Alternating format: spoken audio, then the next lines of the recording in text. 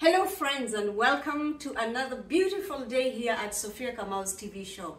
It's been 45 days since I planted my kale and they're ready for harvest. So let's go outside and harvest the kale. Come over here. I think we should start from the back, moving forward. And look, they are really big over here. I think this portion here favors it the most. So I will start from here. So again, for those who haven't seen my other video, we pick the kale this way. You pick from the bottom leaves and you just push them down, and this gives them room to grow. I will do this, and I see there's a few weeds which I will do the weeding in another day, but today I just wanna take some leaves off, then I'll give it more room to grow strong and healthy. So the bottom leaves are kind of the small ones, and as they grow they are big, so I can take as much as that because we do have a lot of kale, so I don't want to finish them, but leaving them this less helps them grow better. So I will continue. If the bottom ones are dirty or very not happy with them, you just leave them there for as a fertilizer, and the rest I can pick. Already look how much. Yeah, so I start picking them when they are young, and then every week I can continue picking because we are busy in life, so that if I leave them for so long I will be overwhelmed and I won't be able, and it will be going bad in the garden. So I'll continue picking. Again, it's this way. You just pull the leaves down, and by the end of the rows here I will have a lot of kale in my basin. I'm almost halfway. Look how the behind there looks, how much kale I have gotten already, and I'm not done. So you can be enjoying your harvest and saving money while you do such a simple thing like this kale. This was 78 seedlings. We normally plant 1 or 8, and look how much it is. It is a lot. So I will continue doing this until where I reach. I don't have to finish harvesting here the whole garden, but I can just take a few what I need, and then the rest I can do another day.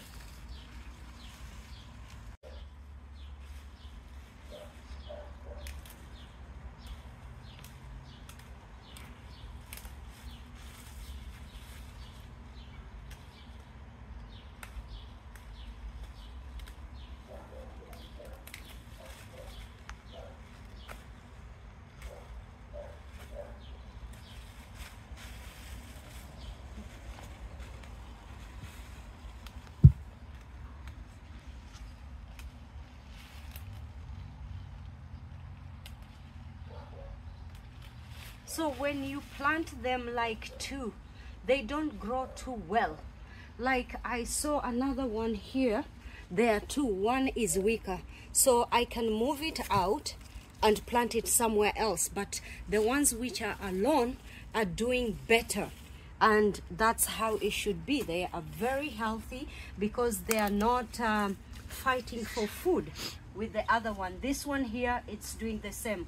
It's very small because it's alone. The next one here is big because it's growing alone. This one here is fighting for food. Yeah. So that's another way. Plant 1 seedling at a time, and don't plant many or 2 of them together.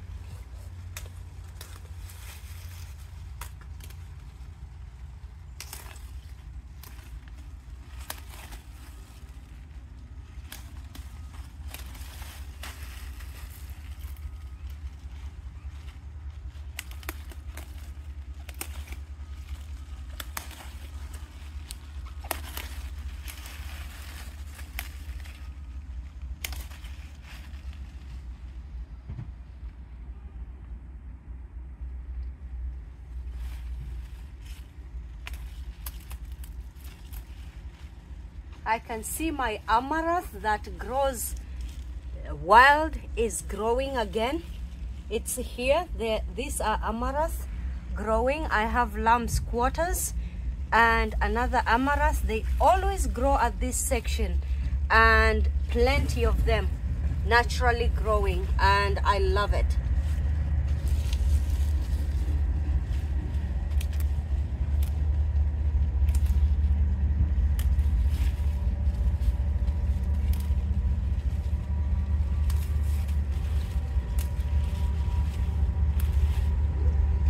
Yeah, we will stop here for today. I have a bunch here and a lot over here. I'm going to do this today, and this is just half of the garden for my first harvest. So the rest is over there. Maybe I can do tomorrow or another day when I get a chance. So this is what I say. It is very, very important to be trying and harvest your kale frequently. Then it grows faster, and at the same time you are not overwhelmed doing it all at one day. Like, look at how much the half of the garden has given me, and look, I still have plenty here for another day. So I'll end up here, go clean my kale and chop it up and store it for keep it for storage.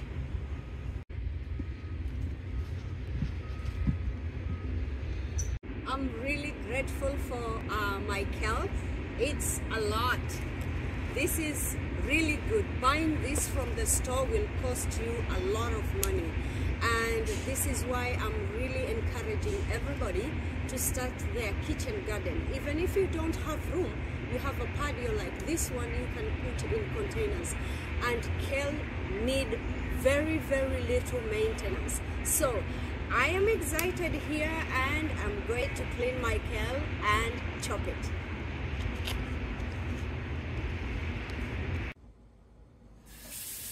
So I will start by cleaning my kale, and in fact sometimes the way I water my kale, it's like I wash it, so it's always clean and I don't need much water. Sometimes if it's dirty, you just have to wash leaf by leaf, but this one is clean because there's been rain, and the way I water my plants, I make sure that they stay clean and not splattered with mud or dirt.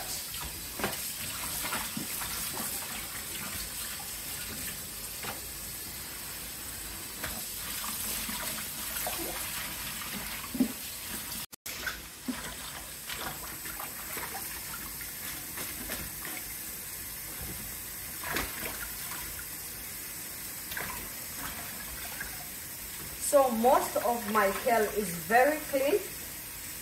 The bottom leaves are the ones I will be concerned. The top leaves are okay. So just swish them in case there's some bugs stuck on them. But this time we don't have bugs yet. So the kale is really clean.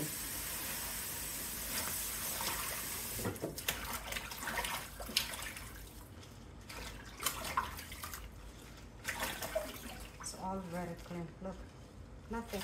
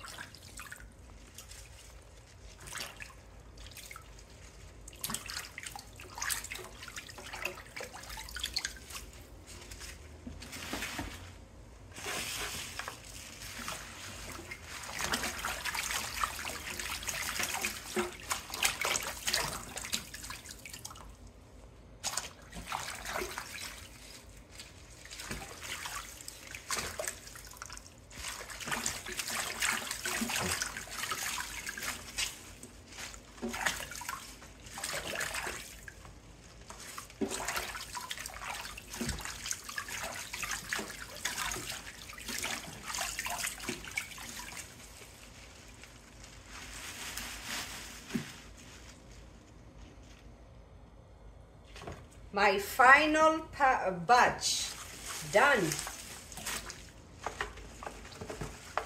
And to be honest, the kale is not dirty. I just changed water from one batch or from the tray, the basin, and now this is the second batch. And as you can see, my water really is clean.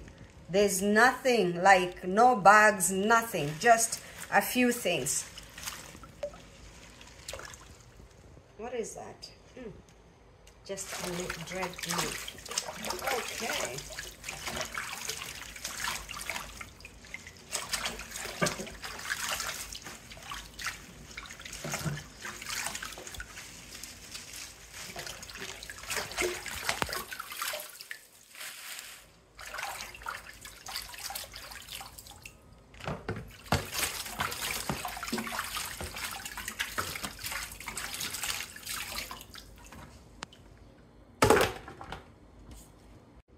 Alright friends, I am done cleaning my kale. You saw how I harvested and seen how much you can get from just a small garden. And this was just half of the first harvest.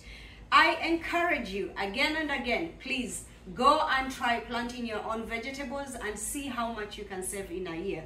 The next stage for this one is to go and cut it and then bag it to freeze it. Normally that's what I do. But I won't show you this in this video because I already have a video of the quickest way to cut kale using my food processor. I'll put the link in the description below, and you can leave me a comment also. Tell me what you have planted this summer or what is in your garden and where you're watching my video from. Please remember to like, subscribe and share. Until we see you again with another video. Bye!